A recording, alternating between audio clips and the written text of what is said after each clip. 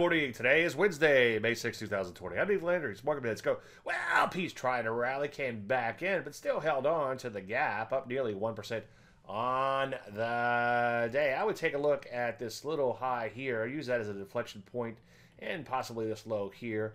As long as we stay within this range, I wouldn't try to call too much, or predict too much, I should say. So far, though, it does, talking out of both sides of my mouth, so far it still looks like a retrace rally, and so far it looks like that rally may be over. However, we take out that high, then all bets are off. Take a look at the NASDAQ. Try to rally there. Not a bad day overall, though, even after it came right back in. Still up 1% and change on the day. Rusty 2000 sort of bringing up the rear, up about 0.75% on the day. As you see, well off its best levels. It, too, like the other indices, looks like a big picture retrace rally. So what do we do? Well, take things one day at a time and one setup at a time. Right now, I'm not seeing a whole lot of setups. The volatility is still pretty whack, but it's beginning to come off for now. So we could see some setups fairly soon.